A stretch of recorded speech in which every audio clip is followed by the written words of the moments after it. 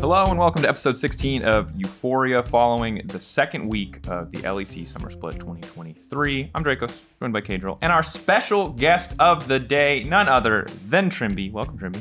Hello. No, he's not on Koi with that purpley lavender-esque jersey. It does say Fnatic on it. I thought it was Koi, but it's not. I did not mean to do that, but that was the only thing. Subtle. One of the only things I had that were quite clean today, so you know I had to go for that. I know one. that feel. Yeah. I know there's probably no bad blood, but in my head, it's that guy doing this on the grave when you show up in the purple Fnatic jersey, you know? When we show the standings, it might just be as well. Oh my god. No. We'll get to that later, won't we? Because there's a lot of things going on in our league. Yeah. Spotify, Apple Podcasts, YouTube, SoundCloud, wherever you're listening. You can also be listening somewhere else if you want to. Yeah, Trymbi, I think first order of business, there's a lot to be excited about for you right now. Yes.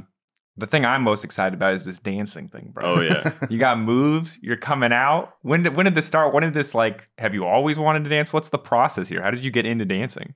I actually always wanted to take up street dance or just now I do hip hop. But before, when I was I started early dancing because my mom would always kind of force me to go to different dance classes. Yeah, activities from school, you know. Yep, one of those that you just go after school, you know. My mom tells if you don't have anything to do, you'll do drugs and crime. Please go get it. You have to have an after school activity. Mine was more you're inside all day playing video games. We need to get you outside because you don't socialize. That's the same. That was the classic. Here's a tennis racket. You're gonna play for 2 years. Yeah, and that But I was always this class, more traditional classes. Then I had 2 years capoeira actually, so it's also kind of, it's not, I mean it is dance-ish, but it's martial arts. Yes, martial arts capoeira? And capoeira. It's the Brazilian, Brazilian. It's very rhythm-based martial arts. So it also helped me a lot, with music and stuff. And then I always wanted to go to a dance class when I came to Berlin, and I was always asking, but before the format changed, we had off days on Sunday, so I could never find a dance class that was good for me. And now when it's on Tuesdays, I always can find something around, and that's really nice. This change, it actually helps me be more of a human, outside of gaming. And I started. It came really out of nowhere that I started dancing because I was one day, we went I don't know. 1-2 with Koi, I'm going to the bar with people, and then out of nowhere, Georgia, Trouble, she just says that something about dance class because I hear, and I'm actually I always wanted to go, and I'm just instantly saying that I would love to join, but they said that they wanted to go somewhere different, different time, and I'm my off day is only on Tuesday, guys. I kind of want to go with you guys, so please let's try to find something. And it just casually happened, and I've been going already for 2 months. Nice. I had a month break, right, in between because of off season, and I didn't do anything in Poland. But now I'm starting again, and feels really good. So the big question now is, when is the Boaster X Trymbi dance going to happen in the office? Because you guys live together, well, not live together, work in the same space. And my man Boaster is a dance extraordinaire. He posts videos. I saw a little bit. He's crazy with it. He is good. He's crazy with it. I'm saying that's a content gold mine. And this is how we're going to make it happen, is we're going to put social media pressure on Fnatic. Okay. Not on you. On Pete, obviously. On Pete. We get enough people who listen to this podcast to go harass Fnatic so that the content gets made. Because all I'm saying is, I'm jumping the gun a little bit here, but if you make Worlds, Korean boot camp. I don't know if you've seen those Korean dance studio videos. Ooh. They're crazy. You go learn a routine together. Halfway through, you bring in either a K-pop star or Boaster. Yep. Big routine, big promotional video. Absolute fire, Fnatic. Free idea that I'm now going to try to force you. Hashtag K-pop Fnatic. That's all I'm saying. Make a trend. Give us the dance. Also, Pete, give us the freaking dance. Boaster does his dances before internationals as well, and on follower goals, and he wins them. My man's 2 for 3 right now this year. I'm not here to jinx it, but I'm not here. This is the content that I want, because we did the Kia thing, we did the dance with me, and it was very fun. But caster dancing, that's cool. That's very, it's 2019, 2020 time. 2023, it's the era of player content. We need players to dance. I'm just saying, just a thing. Asia games are happening. You could be scrimming. No. Dancing. You could be dancing. helps the body and mind. No pressure. It does, yeah. That's all I want to see. We just put the pitch out there. Yeah. Is there anything that you guys do as a team? You talk about yourself, you're doing dance, and that's awesome. I'm glad you have something that isn't just League of Legends. It's good to have those other things. But when we had the previous Fnatic bot lane on, they did like an escape room or something together. Are you guys doing like any big team building activities? Oh yeah, we already had a couple of escape rooms. Nice. I was never a fan of those, but it always depends. Like last time we were, it was really good. I liked the escape room actually, and it was a lot of fun. I mean, the issue is like sometimes we go with too many people, right? We go like team manager joins and all the players, and when you do it at 7, 8, it gets messy. It really gets, everyone starts cooking, and there's so much stuff cooked up, you know, to like absolute limits. It's not really good. But yeah, it's this. I think we have... I mean, we play board games like actually on daily pretty much nowadays, and it's really nice. It's like nice to just play something like, just do something different. We play like different games. We try to play like, find the games that are like cooperative and we can like play together as like a bigger unit, because we also have like our head of analysts and everyone everyone wants to join, and it's like 8-9 people, and it's not easy to find like an actual nice game that, you know, everyone will enjoy. You know, like people who actually will not get bored at some point, and it's not that long. So there's some things. It's getting a bit boring, you know, like for sure if you do it on daily, but for now we're not bored of it yet. So it seems like, and we're doing. It feels nice. It feels nice. And, you know, it seems like the team has come together very quickly. Obviously, you guys have, you know, a fantastic record so far, and it's been a good split. But before we kind of talk about this split, this season, and this team, shifting attention back to kind of the process that brought you here, because this was as a spectator, and I don't have all the details, and you don't have to share all the details. I don't know what all the details are, but this was a very wacky off season. Now the Noah pickup, it's like cool, okay, exciting. I can see why bot lane obviously struggled in the previous split, but then they just got you out of nowhere, so mainstay, like former champion with Koi, with Odo, who also obviously went over to Excel. It's just like we were super caught off guard, especially in a trade, So how did this go down? From your perspective, was this something that you were initially like caught off guard by? Did you know this was coming? What was the process like for you? Well, I mean, the thing is, after winter split, I already had like thoughts in my mind that, you know, like if we're gonna do same like this, maybe it will be good for me to change. There were just thoughts like that, you know. But the more happened, it was really strange, because everything that's been going around, right? Our spring split was just disastrous, I would say. Regardless, I mean, we did like what? We went 5th we went actually 5th. I don't, you know, it's not that bad, but when you have, I personally had like a lot of, you know, like feelings towards like just winning, you know. I wanted to win. I wanted to just be able to compete at on just the highest stage and just win it all. And it didn't work for us. It just didn't work out at all. And like, we needed a change. I knew that there would be a change, but I mean, personally, I didn't expect it would be me. Like, I just didn't. But on the other hand, I knew I was the guy who I felt bad with how things were, and I was open about it a lot. Like, I would always talk that something needs to change, you know, like something needs to happen, because I felt like everyone, you know, felt bad. But at the end of the day, I felt like I was the only one who actually like was so open about it, you know. I would all the time just, you know, like say that something, we need to do something, right? And we tried our best to do a lot of different stuff. We tried to like fix things. I also had my own issues, you know, which didn't help too much at the time. And nowadays, I would say that, it helped. Like this whole experience helped me a lot, especially Spring Split, because that's the time I actually got to understand a lot about myself. That helped me a lot. Is there anything that you can share from that? Like, what is it? Is it, did you realize more of what you need in a team environment, or more of like what role you want to play? Like, what did you actually learn through this difficult I mean, split? I have like a lot of like actual, like, like this all things, like all of the things I learned, there's a lot of them, because when I heard that I might be changed, and like after our split, like at first I thought maybe I shouldn't talk with people about it. Maybe I should just keep it with myself, because I was still in Berlin when I heard that I might be changed. But I was like, nah, hell no, it's not me, you know. I had to talk with everyone about it, and through all of the talks I had with everyone, I had like, you know, all the coaches, GM, like all the players.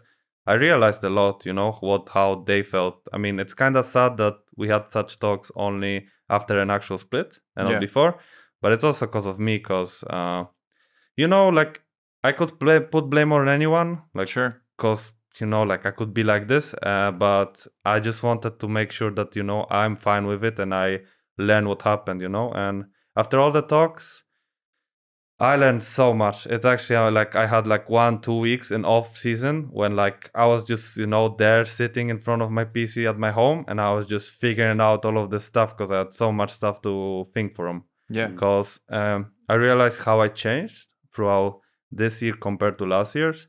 I felt like before when I was in Rogue, I was so I would say I was so helpful to everyone, and I never cared about myself. Yeah. And this year I felt like that energy just was gone, I just couldn't do it anymore like this, where like I felt like I was doing a lot for others, and I was like just making up for others, and I never talked about it. Like I never really tried to help others. I was helping others by just doing more, but it didn't really help them, right? Because I was like doing something for them, while they didn't really learn much, and I never spoke about it. You're like overcompensating for others while being selfless. And it's not like egoing something, but I had a lot on my shoulders, I felt like past years. Well, and I can see how, and I think this happens to people when you're a person who gives a lot, and it sounds like you are that person, maybe you are that person again.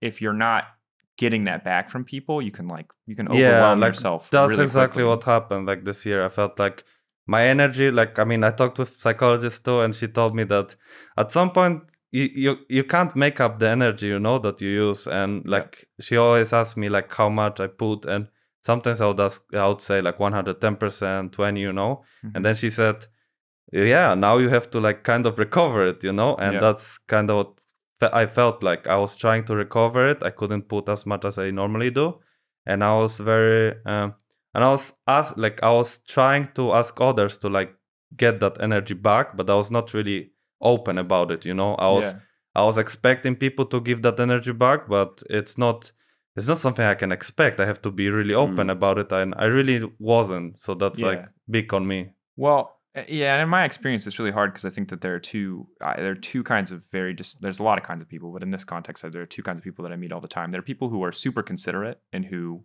similar to you, put things out there, do things for people very selflessly, and want to live in a world where other people do the same. And there are people like me, and I think, Mark, you're kind of like this too, where we're like, if you ask me to do something for you, I will jump over. Like, I'm that kind of friend. I will show up for you thick or thin. If you don't, I'm assuming you're fine, and I don't need to do anything for you. And like those two personality types are always at conflict. So I totally get you. We have the same. We've had the same thing on caster teams in the past. I've heard of this on teams as well. That's a really tricky thing to deal with. And the problem is that even though you're the person that's doing so much, it still feels kind of like the burden is on you to also be the person that then communicates to them that you need this thing. So it's like you're doing double duty there, which is...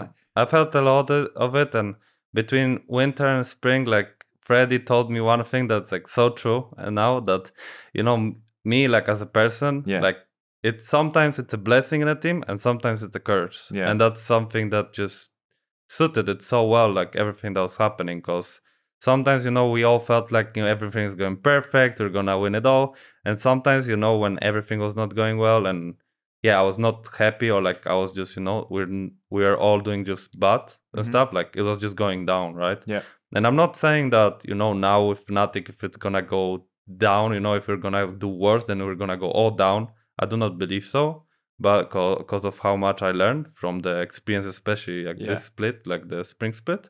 So I'm just working right now around all of the things I learned, because I can tell you, like last time I talked with my the psychologist I got to work with, like I was speaking for like hour and a half, and I still didn't say like half of the things I had like from my actual like thoughts about like what could be done there. So I still processing a lot, and I can see that I'm still like not 100 myself, I would say, with like how I want things to be, like I'm still processing so much. I'm still just trying to work it out, so I actually I can make use of all the things I learned, so I can actually become just way better than I was. Dude, it's a process. That's hard. And for most people, it's like a lifelong journey, I this is whatever I tell people. A friend of mine told me this when I was like 25.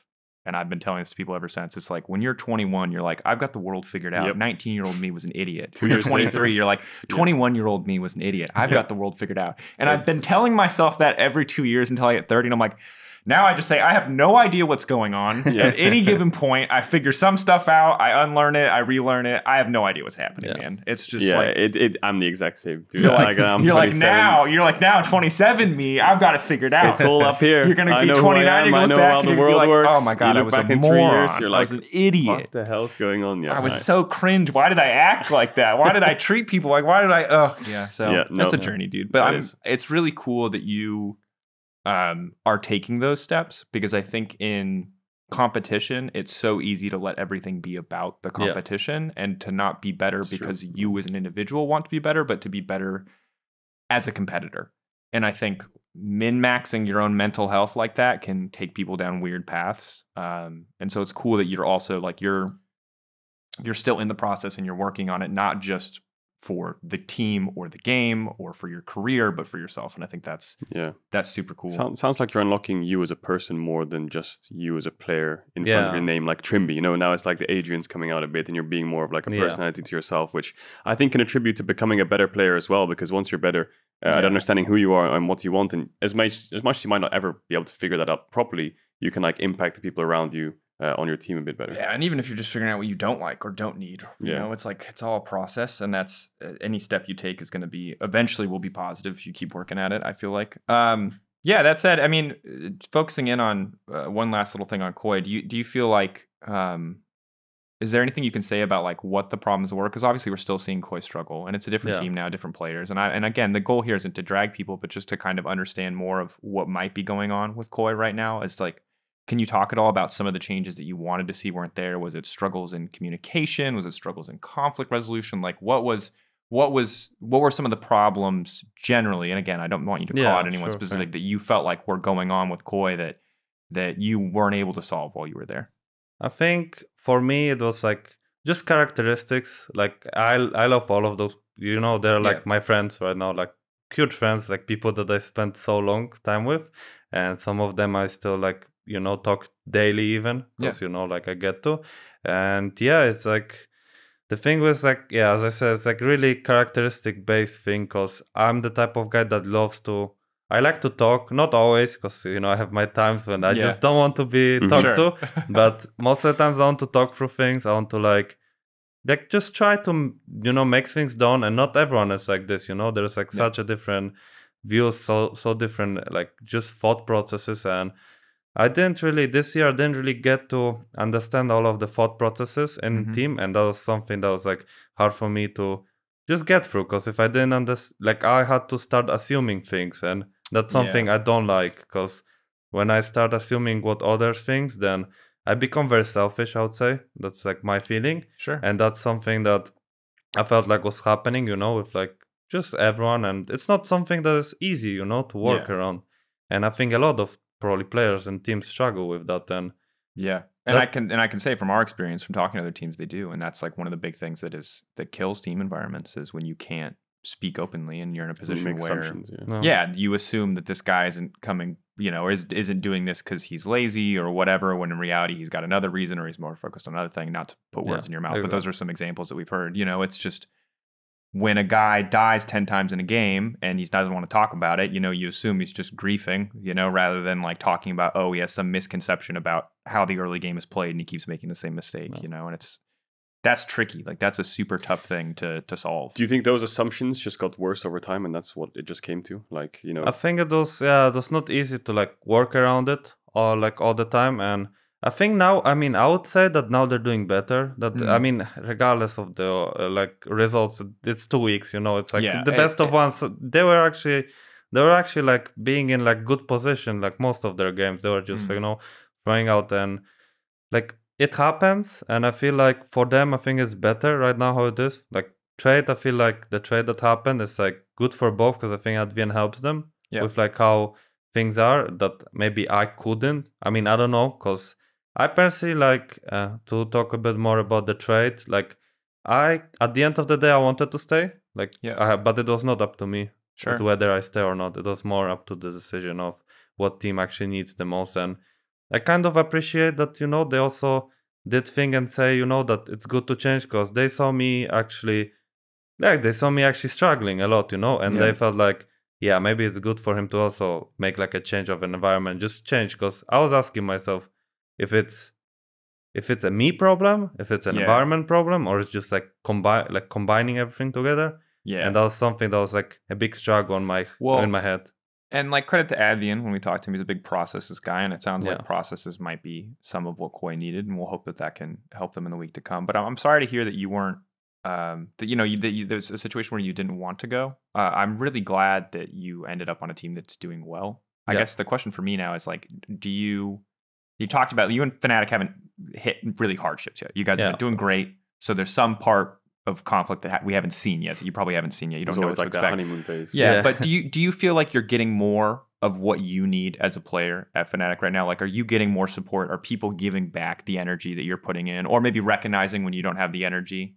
Like, how do you feel about the environment that you've experienced? I mean, yeah, like talking. Actually, something that really, really helped me is just moving away to a different side of Berlin. That's I'm gonna talk about because it's like such a big thing for me. Moved from Charlottenburg. Yes, exactly. I moved from the west to east of Berlin, and for me, it's a day and night experience, like pretty much. Because I feel like a human now again. I feel like, you know, I live in, because I didn't like Berlin so much. I was not a fan of Berlin, but it's because I didn't know how to use the communication well, just the public transport. I went, and overall, yeah, I felt like everything is so far. I couldn't do anything, and now I'm here, like in the east, and yeah, I feel like I'm living my life. You know, even though I'm still like doing all the things I do, like most of the time I'm spending playing games, like playing League of Legends. You know, like either training or playing solo queue, and also thinking. But now I feel like I have so many options, you know, around me to do stuff, and also my off days feels so much better because I actually feel like I live in an area that it's like lively, you know. There are actually people out there doing stuff. Yeah. Like West and East, it's a bit weird in Berlin. It feels like it's very different. Yeah. So for those who don't know, west side of Berlin, and you can correct me if I'm wrong here, but it was basically the half of the city that was like bombed to shit. So it's all like new buildings, very modern architecture, very like clear, deliberate street planning. Whereas East Berlin is a lot of the stuff that remained. So the streets, it's a lot closer, it's a lot tighter. Yeah.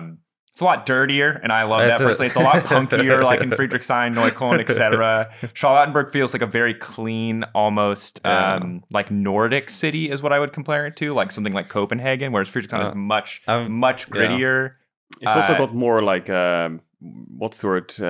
Not hospitality, like more restaurants and like it's denser, cafes. And so I think it definitely feels that way because there's still a ton of good food in Charlottenburg. It just feels like it's more spread out. Whereas like in Friedrichshain, it's very much like where a lot of the clubs are. Everything feels super close, and the area where you guys are, where I used to live and where Mark kind of lives now, is like. I mean, it's fantastic. There's so much within walking distance. And the way I call it is like Charlottenburg, or like the way I work, I was living in, it was the place when you went out, like you go out and you work. You just work there, you know? You're like on the street to either work, go to shop and buy something, go back to apartment. Yeah. And here, when I leave my apartment, I feel like I see people who are living, you know? They're actually living the day on the streets doing anything, you know, like going to, like there's so many places, you know, like those tables that people are just sitting, chilling, drinking whatever they feel like, and they're just hanging around, you know, and I didn't see it like so much there, and that's such a big change. It's cleaner, but it also feels more sterile. It doesn't feel like people are, you know, out there living their best life and having their good time. I know what you mean. But coming back, you go. Oh no, I was just gonna say, I think you were bringing it back there as well, but like this year just sounds like a lot of eye-opening personal growth in the right direction, which is really important because all of the struggles that you may have had in Koi and like not finding the maybe right communication or being told the things that you were told towards the end of it, and then being able to take that and apply it to yourself and yourself as a player going into Fnatic, I feel like everything's kind of moving in the right direction for you, and you're straying away from this struggles and this hole that you were kind of stuck in spring and winter. Do you feel like you got to kind of hit the ground running, so to speak, with Fnatic, because not only have you learned all these lessons, but you don't have to worry about the baggage or the things that weren't said on Koi, because you get to start with a team that doesn't really know you as much as a player, that you get to start from square one, but with all these lessons. That sounds super. Did it feel that way when you joined, that you're like, oh snap, like new team, I get to be exactly who I want to be from the start rather than having to like figure it out along the way? And I know you said you're still learning, but like more the person that you want to be. Yeah, I mean the thing is, it's so eye-opening. You know, you go into a new team, you're a newbie, right? Like over there, like when it comes to like structure-wise and everything, like you don't know how team works. You don't know who's like who's doing how, like how are their characteristics and stuff. You have to start like, I wouldn't say try harding again, but you have to like get into like the zone of the team. You have to earn your like rights, kind of like I earn your rights. Like I felt very welcome. You have to prove yourself. Yeah, kind of. Yeah, I get this way. It's better. And yeah, like that's kind of how it felt. You know, like first days, like I was just figuring. I mean, I'm still figuring out a lot. You know, like I can't say after 1 month that I'm the best homies with everyone. You know, like sure. I know everyone. I'm like go way back. Yes, I'm vibing and stuff. It's still like a process, but I've been enjoying it a lot because like meeting new people, getting to know new people, just trying to figure it out who's doing how and how are you know the feelings and characteristics of specific people. I always like liked it, and I always was like, I was always happy to like try my best, you know, to like get to open someone so I can be also open with him and try to get like a good relationship like around it. And that's something that motivates me a lot right now. And as well, like as you said, like all of the baggage that I left, like all of the lessons and like stuff I need to like still like get to understand and learn now. Like I'm trying to make use of it in Fnatic, and there's a lot to process, and I felt like I've been doing well. Like I can see improvements in myself. I can see that the things that I was struggling, for example, even this year, that I've been doing better, and that's something that I'm really happy about. Dude, that's awesome. Like I just love the amount of positivity that you're experiencing, because like this could have been a very different podcast if you were on a team that was struggling or a team environment that wasn't working for you, because that's tough. Like you went from one team that has a ton of history and pedigree in Europe and Rogue/Koi to another, and I think and it's a team that's now performing. So I'm really happy that this has worked out as well as it has. Talking a little bit more about in-game, I know some of this was said in PGL and in interviews already, but I want to kind of recap some of it for the audience who hasn't heard yet. You're super vocal. I was watching Caedrel watch your voice comms yesterday. You're screaming. You're so communicative. Razork sung your praises in some of those early interviews where he's like, it's great. I can just worry about hitting my camps good and playing well in the early game because Trymbi is talking and communicating all the time. Do you see yourself like differently than how you were when you first started? Like, have you always been this vocal? I know Odawame talked about it way back in the Rogue days. Like, it's kind of like this. Like, I still think, the way you know Odo talked about it, I still feel it too. Where like sometimes I think, I talk a lot, but I don't want to do this like all the time. You know, I don't. Right now, I think I'm just so excited that I actually got to. I still have this feeling, actually, I got to find a team, you know, and I actually get to play the summer, because I had a feeling I might not, you know, this year. So I'm just happy to play, you know, I'm happy to compete. And that's why maybe I'm like so fired up. Fired up, like completely, because I don't want to shout this much. Like normally I try to be quite calm, and because that's something that I learned from like my first year in Rogue, like when I was like, you call it shattering comms, like when my comms were so loud and I was saying so much useless stuff. And nowadays I still think there are times, you know, in Fnatic where I say stuff that it's not really that useful, but I try to like mix it up, you know, like I feel so many emotions while playing that I was telling every team, like, I can't stop it. You know, sometimes I might say the biggest bullshit you've ever heard. I can't stop it. Like, I heard that. In the fights, you're just like, no, just keep going. I don't know, like, you know, and it's all started with the Ali no flash incident, you know, when like Alistar had, like, when I was calling Ali no flash and Alistar insta flashes on my AD carry at the same moment. From there, I kind of like started to like figuring out how to make best comms, like how to just make good comms. And I still a lot to work, I think, because this year I didn't really work too much around it because there was other issues. So right now I have like more time and more, just more options to figure it out. Was the best. And Razork has been doing a really good job, because I mean, you can hear me most of the time because that's like the highlight comms, but I feel Razork is doing a really good job when it comes to comms. We heard it as well. and again, we're limited. I think we could probably listen to whole game voice comms, but we haven't searched it out. So we're mostly watching highlights. But we hear him a lot more in the late game. It feels like you guys work really well together from what we've heard in the late game in terms of calling fights, especially. I think also Humanoid is doing an amazing job when he is in the zone and he like, you know, he the game is like he's kinda, you know, and he sees the angle. It's like so easy to play. Like it's just he just calls out everything that's possible on the map because he's really good when it comes to macros. So it's just so easy to work. And obviously Oscar, like he has his highlights, and he always. I really like how I can work around it, because even the first game that we played, right, when we did that Cassante Q into Trash Hook, it was him who's like, you know, he said something, and I'm already like, it's so nice because I don't need to ask him for that. He says stuff, I'm just picking it up. I'm gonna do this, you know. Like if you're confident about it, I'm gonna do this, and that's like that was so nice because it was never planned. We never did it before. It's just like a random thing. And obviously Noah. I think Noah has been doing good. I think he has a bit different style of like macro because he has this Korean macro still a bit, and it's not easy for us to work around it because it's a bit different how he views, you know, the game. So, but I still think he's doing really good job. Yeah. And nowadays as well, I feel like it's my first time ever in my career when I feel like I have to take care of the like lane part, because every time every team I've been to, I always felt like AD carry is the one that's supposed to, you know, like call out what he wants to do with the waves, and we're still trying to make sure, you know, that me and Noah are on the same page. But obviously due to like language barrier and the way sometimes like Noah is like really focused, and then he has to speak in English how he wants things to be.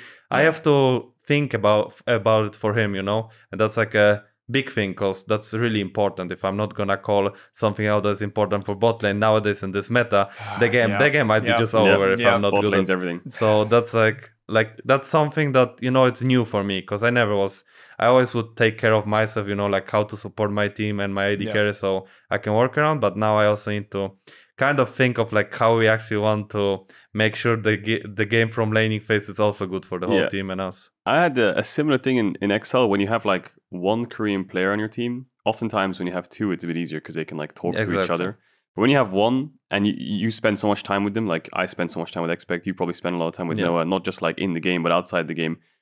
Every time they're in like reviews or they're trying to say something in game, you kind of already pick up on what they're trying to say when other players don't, because you know them so well. Do you have that with Noah already? I have it, but I think it's more because of how I tried to work with Marang. Like this 1.5 year with Marang helped me so much now working with Noah, because sometimes he says like, I mean, I would say like the stupidest words possible to like to explain like a simple thing, because he just doesn't remember the vocabulary. It's hard. It's normal, right? And I kind of pick it up already, you know, like I pick up what he wants to say and I'm trying to explain my team what he actually means by that, because I already understand this kind of thought process behind how he tries to find the words. But it's a bit different too, because Marang is not so he's not so talkative, I would say, while Noah, he likes to talk so much, and it's just characteristic.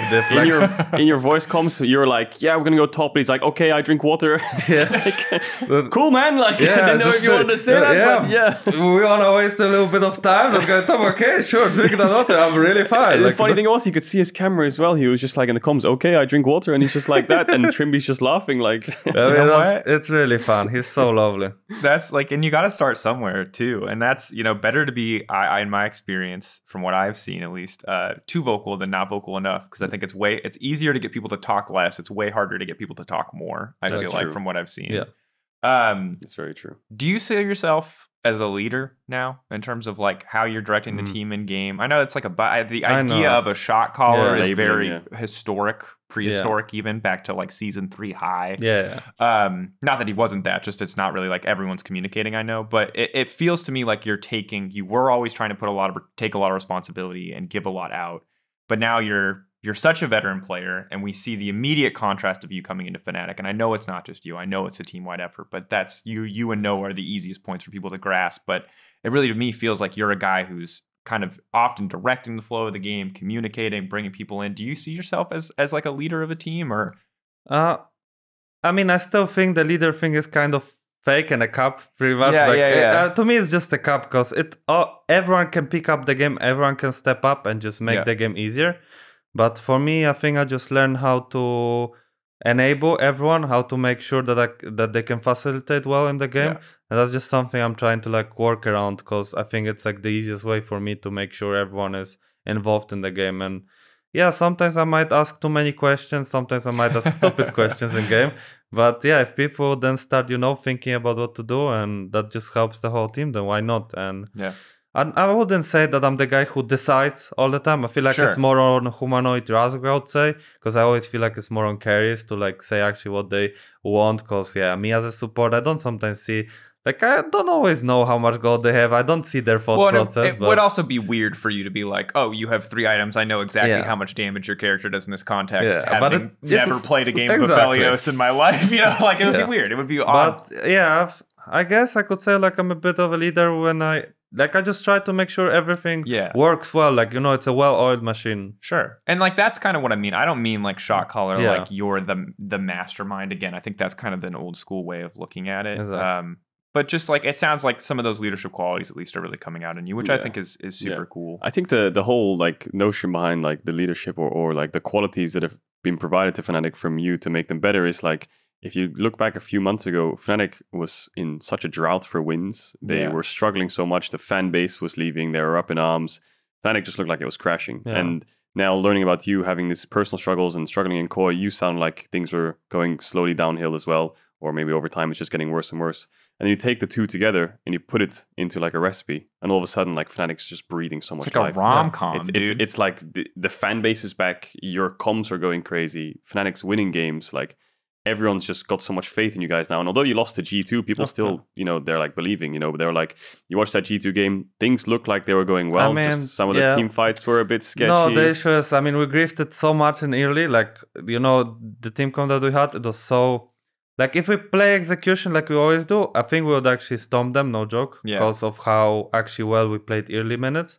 But then we griefed everything that we could early after. You got bot and mid flash, then your Lucian got cancelled on a base, and right? From there everything went downhill. Everything went downhill. And you might think it's like a small thing, but it's really, it just you so hard, like really, like like from that onwards, like it's so hard to play when you have like good plan in mind and then you cannot do anything. And obviously then it started by me dying to like a level 6 Aphelios that he just got. Like, that's shit should never happen, like stuff like this. And from there, we died. So like two big team fights we lost.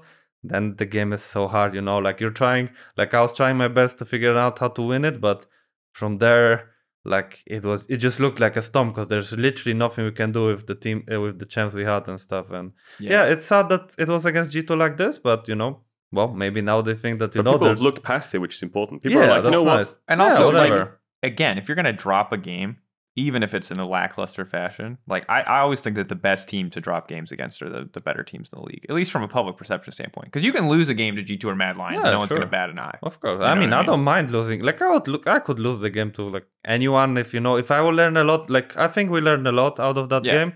And that the one good thing is that I feel like I learned so much from the wins too. I feel like we as a team, we're not going like ego, oh man, we're 5-1, we don't need to like think about much. We're so far ahead. We're learning so much nowadays, every day. Like, this momentum all sounds like fantastic, right? And I think a lot of people are like buying into the whole Fnatic idea, but there's still like a long road to go, right? Of you course, guys, like, the team has really low championship points. To make it to Worlds is already quite difficult. You need to be really high up in the standings. You like, obviously first is the only way to guarantee it 100%, but you need to basically be top 3. Do you think like your struggles in Koi in the last 2 or 3 years, just playing the LEC, do you have a good idea of how you want to keep the momentum going? Because eventually, like the honeymoon phase is so like it happens so often.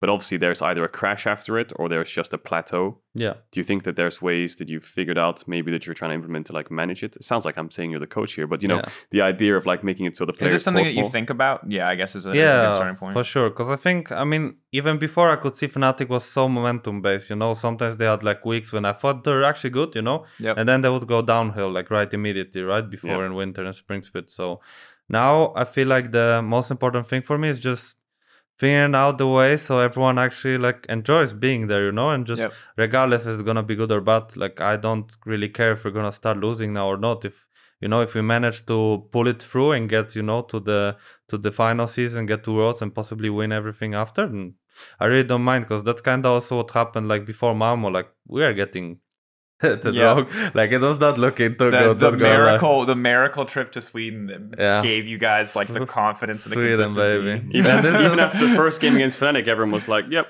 it's just over, guys. Nothing they can do. Like it's just over."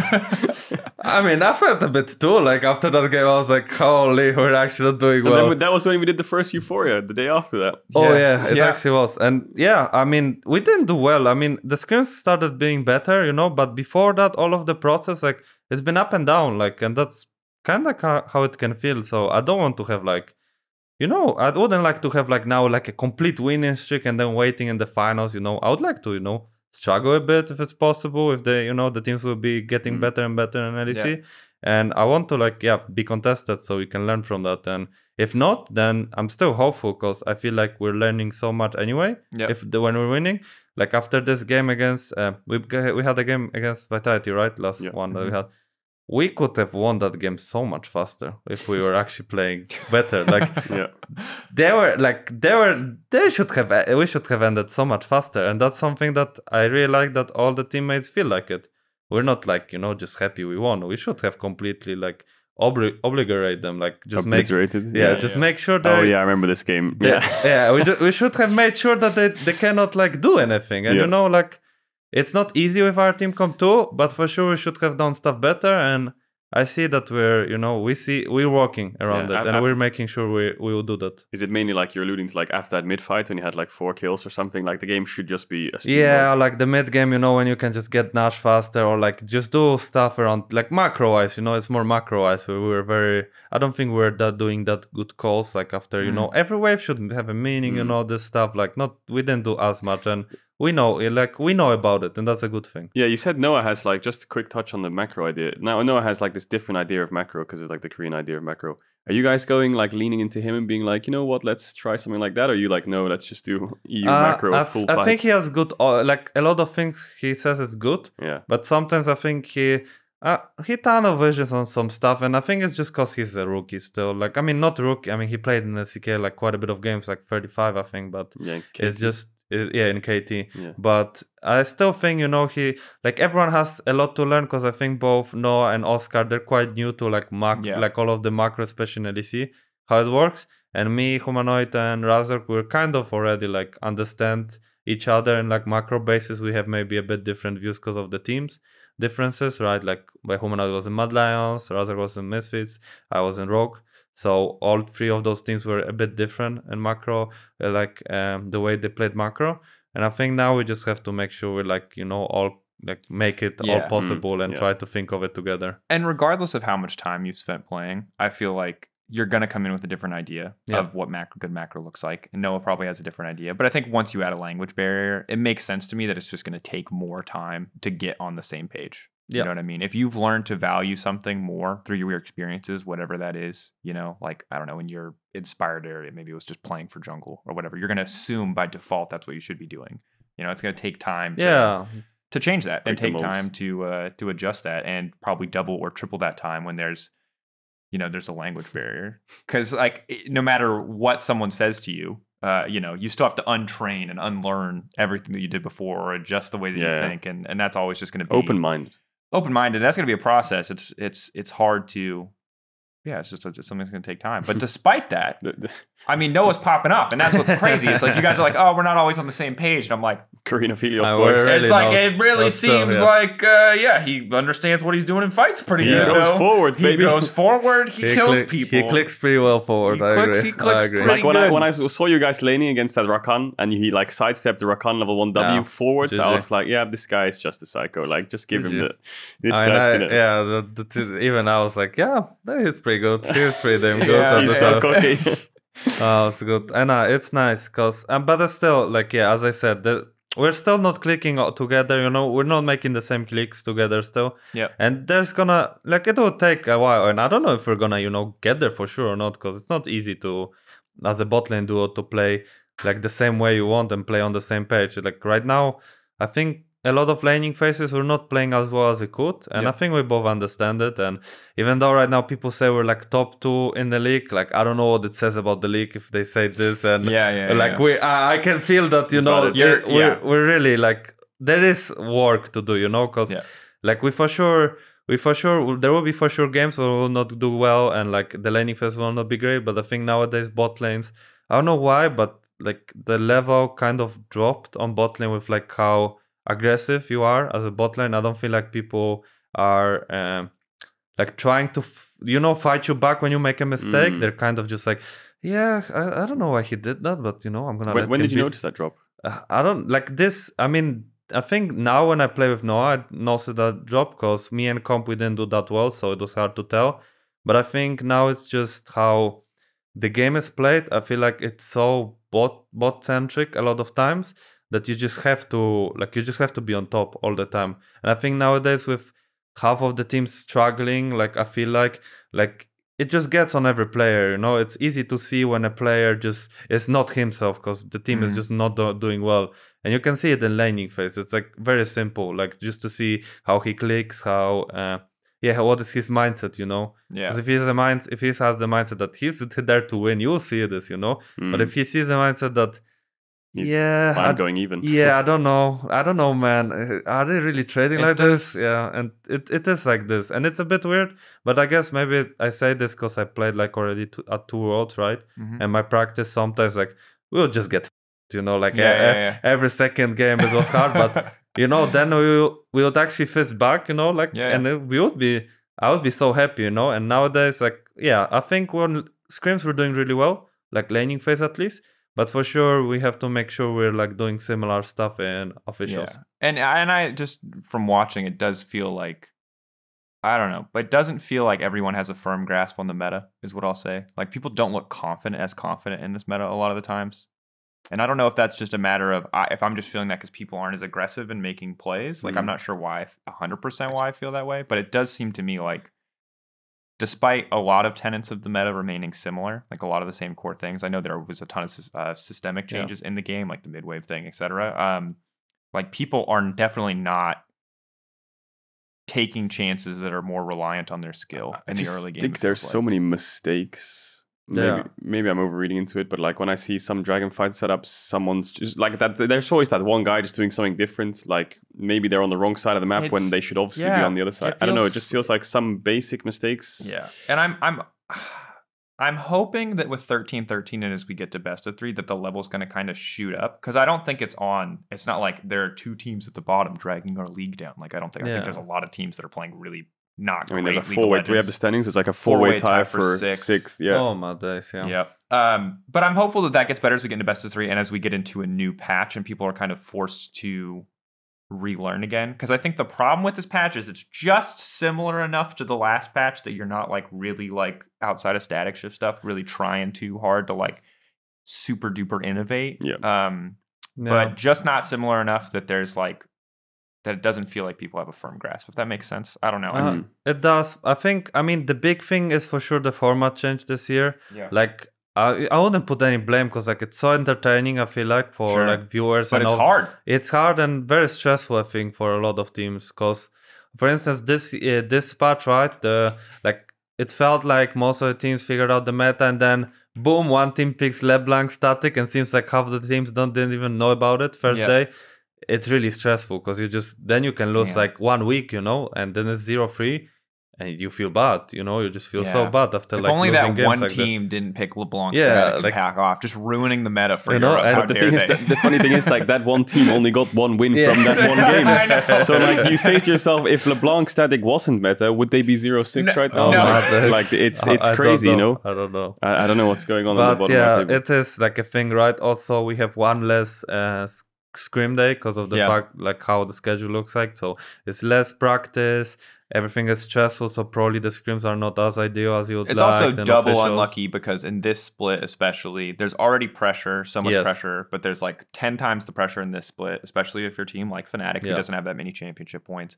And then we're also doing possibly the biggest patch jump we've ever done in the middle of a split for this format, which is 11 or 13-11 to 13-13. Oh, he's getting nerfed. Thank God. Rel, there's going to be Ivern. But it's on 13-14 he's getting nerfed, right? Wait, there's no way they're not nerfing him. I don't. No. I live on 13. I live on 13-11 until stop. That. I live on 13-11 until 13-13 comes out. Because I don't want to know. I really heard he's getting nerfed, so hopefully he gets. If not. Yeah. Oh yeah, on 13-13 he's getting nerfed. Oh, thank yeah. If he didn't, I would pull it off. I would pull it off on support. In LCK they're playing Ivern right now. So we're gonna miss the Ivern. It's a big. Yeah, you're right. It's like 13-13 is big because Ivern gets nerfed. Yeah, but Kindred's getting nerfed. Gets nerfed. Like Kindred, Vi, Nico. The Samira thing with Duskblade is also getting patched, so she doesn't Duskblade. She doesn't try to Duskblade and ult all the time. Like it's. Do you know the best thing about this whole patch is? What's the best? Lee Sin buffs. Oh my god. My one but those are so disgusting. Like this champ was fine, by the way. No, it was okay. When Lee Sin has a 48% win rate, you know something's wrong. Okay. I think these are what I like to call fandom buffs. There's just so much of the League of Legends players that are like thirsty Lee Sin I've been thirsty for it for 6 months. They're like, all right, I guess we got to appease the filthy, unwashed Lee Sin players. And now I'm. Caedrel had to pull off his AD carry, and now he can finally back to playing. Yeah, that's what I did. They saw me playing Aphelios. They saw me griefing everyone. This is so disgusting. How do we bring him back to reality? How do we get him out of this role? He's literally ruining this role for everyone. We can't ban him because he's actually trying. He's actually single-handedly making people think AD carry is a useless role. We have to bring Jungle back. How is he unironically 15 deaths a game while trying to win? Oh, yeah, buff Lee Sin fixed. Yeah, while trying to win, sure. All right, calm down. No negative gaming on the Aphelios. No negative gaming at all. Positive gaming only. Positive gaming. Positive was it Jackie Love who did that? Was it that Jackie Love? Jackie Love. Good old Jackie Love. I love Jackie Love. Let's talk about some other teams because you guys are doing well. You guys are already locked. You're doing good for top 8. We'll hope the momentum keeps going, and we can talk to you in the future about best of 3s coming up, etc., etc. But there's one more week of games. Let's talk about your schedule first. BDS, Team Heretics, SK. Based on recent performance, he just flashed the tier list that you ignore that. We don't talk about that. We're just going to pretend we don't talk about that. The best meme from that tier list is BDS tier. Oh my days. We had a misread. Yeah. Shout out to Adam, by the way, who was unable to play. I hope he's feeling better. Despite that, BDS have obviously had a rough split. Team Heretics had a really great week 1, had a not so great week 2, courtesy of the Euphoria buff. That's a meme. And it's XL not a thing. Was the opposite. XL had a 3-0 week. But let's start by talking about your schedule. Is there any game that you're particularly focused on? If you had to pick one to really hardcore prep for this week, is there any particular team you're more worried about? The thing is that we're having actually a match of the week versus Heretics.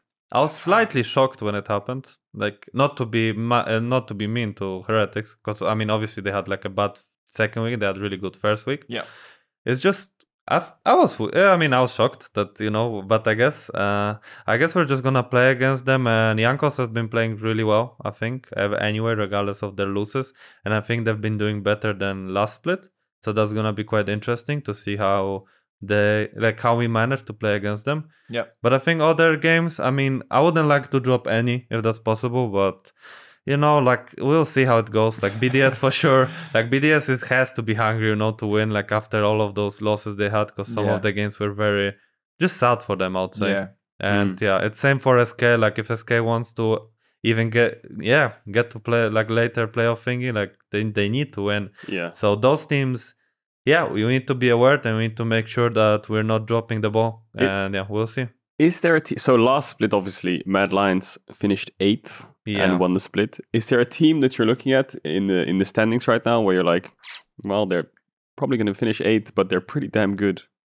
Pretty damn good? Wait, let me think. Who's your dark horse, basically? I'm not sure how Astralis will do after the big patch change, because I know they're struggling with this with the current patch. They're just struggling, I heard.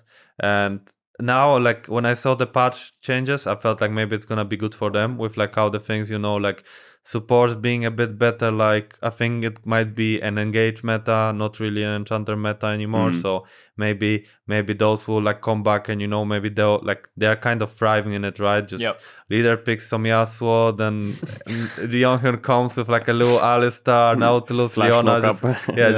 Just come mid, try to help out, and that might be there may be way, but I wouldn't say. I don't know if they're like maybe Mad Lions, maybe Mad Lions will like be a bit better with like some of the changes, but then there's like I think there's like Lissandra got like huge buffs too, and like some other, like there's some really random changes now that came out that I'm not sure who's gonna be on top, you know, with the change. Might be 14, I think we'll be 12. I think we'll be really good in the patch. Yeah. I think that at the patch that is happening, it will be good for us. I think there's a lot of nice buffs for us. Sure. But yeah, I don't know. Other teams, it's hard for me to imagine. Is there any team that we've seen struggle on stage that you've played against that you think has been doing really well in scrims that has kind of caught you off guard with like how poor their stage performance has been? Is there what team do you think that you've experienced so far has the biggest contrast? We can bring up. Yeah, we can just stay on the standings here for a minute because this is.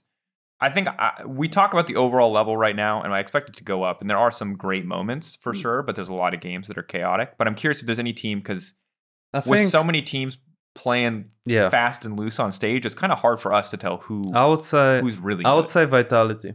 I would really say Vitality, even how bad they look. I still think like the way sometimes they like do stuff in draft, for instance, it's really annoying to play because, you know, Boy's the kind of guy who plays the carries, and sometimes the carries fit well the team comp, and then it's just annoying to play against, right? And they're also, I would say they're better in scrims, like Vitality for sure, than on stage. Yeah. But yeah, like as you can see, like the way they played macro, sometimes it's not ideal. It's far from ideal. So yeah, that's also what's happening in scrims. But obviously they're like they're a team that when they get lead, they're like doing good. Yep. But they're also a team that on stage when they get lead, sometimes they just throw it away so easily. Yeah. So I don't know about them, but outside of it, I think Excel has been doing better than it scrims outside, for sure. 3-0. Yeah. Do you believe in the Excel miracle run? I mean, Odo is right there, so I know it's a miracle right there, for sure. He did the Schalke one, he did the Rogue one to the championship. Just rebuilding the Schalke miracle run. He's just showing is there, like let's do it. He's showing the tattoo of the Maokai's E, you know, and he's like, that's the Schalke miracle run now about to be the Excel run. The Excel miracle run. Yeah, they should be fine. It's a Cassante tattoo. I think Excel gets one more win in there, basically fine. I think 4 is easy to get in. The only weird thing I think about this one is coming into week 3, you got 4 teams tied in 6th. You got Vitality, who's like slumping but should be doing better, and everyone's kind of wondering when they're going to wake up. But also these teams like Astralis, Koi, we've been wondering this entire year. Maybe 2 years. Then the 4-way tie, they all kind of play against each other. So it's like, it's a whole, apart from SK, who has like G2 Mad Fnatic or something, or was it Heretics? One of the teams has like a SK really, has a hard schedule, I remember. Yeah, SK has Astralis Mad Fnatic, yeah. Yikes. Heretics is the one with Mad Fnatic and G2, so they're the ones. But they should be alright with 4 wins. Vitality, G2, Astralis, so their destiny's in their own hands. So do we make? Is this where we say like who we think's gonna make it? This is the content that people. This if is people the content, right? Aren't interested in Fnatic or Trymbi, which is crazy to me. But if they're not, then they just want to know who's going to get eliminated. Yeah, so that they can like hold us accountable and be like, I mean, we've already like we're going to go to jail at this point if we keep saying dumb stuff. Like even if I stand by our statements around BDS. Bro, I don't. After these 2 weeks, they're one-hit wonders. We were wrong in a lot of ways. Yes, I'm not saying that our logic came true. I'm just saying there was a logical basis. But you know, it's like if they make it to finals, we're gonna be like, we knew it. No, I won't say that. That was because our entire basis of analysis was they would be really good on the patch where nothing changed and they could do the exact same thing. And then they weren't. So if we're double wrong. By the way, if BDS win the split, we're double wrong because we're wrong about why they were good and then they were bad, and then if we think they're bad now, we're going to be wrong about why they won the split. So now the final question is, just to sort this out. Sorry, Trymbi, are you predicting BDS to be bottom 2? Just to come full circle. Oh my shit! I think SK. They were S tier, man. They were S tier. They were S tier. S is for sucks. Sometimes. See you next year. Oh no, I'm sorry. I'm not because the BDS players. The BDS players aren't at fault for us ranking them so highly. I feel like they're getting extra flack because we put them so highly. That's our bad. And they have had a disappointing split so far, given how good they were at the end of spring. So I just don't want our banter about overrating them to turn into hate for those players because they've got their own problems separate from us overrating them. The reason I say this is because BDS is in my bottom 2. Like I think they're out. I think they play against you guys. Yeah. They play against Mad Lions, and they play against Vitality. So I think like one win is what you can rely on against Vitality, but can you even rely on that? So if you lose to Vitality, that's it. I think you're done unless they can beat you guys or Mad, which obviously is going to be a bit of a struggle. Very hard. Is Adam coming back this weekend? I don't know. If Adam's not coming back, then I think, that's a horror. That's tough. And I mean, those are the kind of like BDS's split was already hard before Adam had any medical complications. And I don't 100% know what's going on with Adam. But like, I just hope that he's better. But that sucks. Like, that's just insult to injury. You know what I mean? So I'll say SK, I feel like is my safe bet. They have Mad and Fnatic, similar to actually what BDS have. Crazy. Yeah, you guys are gatekeeping a lot of people. You guys, it's like you and Matt with this. Okay, I'm gonna jinx a little bit though, because to me it's like, just trying to be SK, just trying to be BDS, just trying to get into top 8. That's all you're trying. And then it's like you with the steel chair, and then it's like Niski with the steel chair from a different angle. Top rope, like the scripters really did them this guy. People are not absolutely not ready for the gatekeeping that you're about to do for this top 8. But yeah, I mean, I feel like if BDS... I mean, Vitality are also on my list. Because Vitality, it's actually hard to say who's going to get knocked out 100%. One of SK Gaming or BDS, but I don't have faith in Vitality. So I'm going to say BDS makes it in. But how do they make it in? No, God, it's so hard to predict They beat Vitality. Well, they beat Vitality. That's true. BDS make it in by beating Vitality and just barely crawling their way in. Just barely. Like, I don't want to say that I have a ton of confidence. So you're saying Vitality's out and SK's out. What do you think, Trymbi? I kind of wanted to go with these two because I mean, I don't know about BDS. like that's the thing. Like, I would like also Koi to go, but obviously they are not doing that great. But I have the biggest hope for them for sure out of all the teams, because I mean, Koi plays Vitality, which if they're getting knocked out makes sense. That's where Koi would get a win. And they have like those G2 very hard, and then Astralis, which I think is doable. This is doable. Like, that's the thing. I mean, other teams, they have rougher time for sure. I would say, I mean, it is. I don't know. Like, it's weird. Like, I could say even SK BDS, because there is a chance Team Vitality gets, because they play, right? They play Astralis too? Vitality plays Vitality. XL, BDS, and Koi. But I mean, XL won 3 games, but before that they looked really bad. So it's like... You never know. That's the thing. I would say, I mean, to be fair, I could just drop, SK and BDS, but I would say, like, safest is just SK and Team Vitality, but I don't know. It's just, I'm going to say BDS SK. And I'm also going to preface it with saying, if Vitality don't make top 8 this split, I will, for the remainder of my casting career, never believe in Vitality forever. Holy. Because I believed in them last year. I believed in them at the start of this year. I believed in them in winter and spring, giving them the benefit of the doubt for more time. And then I also kind of felt like in summer, they've had a long break for MSI. Bo's been learning English, Photon's been learning. Maybe it's better, but it's worse, and it's only getting worse. So I'm gonna say, if they don't make it now, I'm done. Yeah, I hope this Vitality can make it. I hope that your faith in them will be justified, and that they can actually top 2 gets to pick who they play against, right? Picks what group they go into. Yeah. I think it goes like this. I wish they got to draft groups. I hope we can see that change in the future, because then I'd feel much more like top 1 and 2 really matters, because you can just make yourself a wild group. Yeah. Anyway, well. Schedule coming up this weekend, kicking things off as we wrap up here.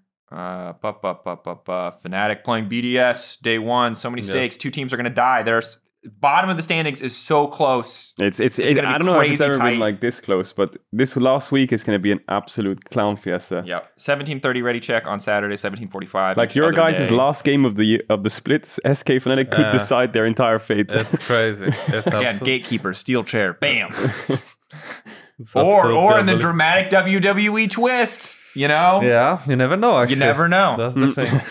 I mean, this split, I still will say that, every team can beat anyone, even though it doesn't look like it on stage. And that's really crazy thing. That's such a crazy thing. It's weird, because I feel like the league's been, ever since like the collapse of old G2 and Fnatic in 2018, 2019, it's just been like, the Kings are dead. Everyone just runs around having fun, and then G2 like 2021 didn't work. Fnatic could never really work. Mad Lions was doing good. 2020 was also pretty. Yeah, 2020 was. 2020 was like more consistent. Like, everyone was running free, and now it's like it was more contested in 2020 for sure though. Like Rogue and Mad Lions were both doing good work. Yeah, and now it's like G2 and Fnatic are like, you guys are back up again. Yeah, but everyone's still running free. So like, it's really crazy. Yeah, why is everyone the same win rate? Like, can we all like figure out who's good now? And again, God bless best of 3. Imagine there's just 4 more weeks of best of 1 after this. Oh my God. Yeah, can you imagine? Yeah, it was like this left. Oh my god! Of course you can imagine. Yeah, but no, This is it's like you taste the good candy and then you're stuck with the bad candy, but you taste the good candy. You know, it's like the I'm really best of excited. three. I think best of 3 is where we actually start to get to see how good teams really are. Yeah. Right now, it's just don't be the worst. You know, that's like your only goal in these first 3 weeks, and we'll see who the worst 2 teams are. It will be sad. Reminder: when these teams go out, like don't pile on the hate train. Be kind because they're obviously trying. It will not have worked, and they will now wait for 6 months to play League of Legends. Yeah. It is brutal to be eliminated at this stage, no matter how good or bad your year has been. So hearts out to whoever it's going to be in the end. Regardless, this weekend's kicking off. I'm hosting day 1 for some reason. Oh my. It's going to be a band. Well, maybe we'll bring you on the desk. Okay. Sure. Why not? that's We'll locked. bring you on. Welcome. Lock it on. Easy. Well, I'm just allowed to make decisions now. Fourth game, you know, Madlands Yep. versus Team Heretics, you know. We'll be there. Yeah. So see you this weekend, Trymbi. Good luck with perfect. everything. Thank Good luck you. to all the Perfect. teams in this final week. This has been EUphoria episode 16. Yeah, we'll see you next week. For episode 70. Wait, the week after. There's a break week Oh, after. yeah, this. there's break week. We'll see you The week before after. week 4. We'll see you before the best of 3s. There's a break week. Later.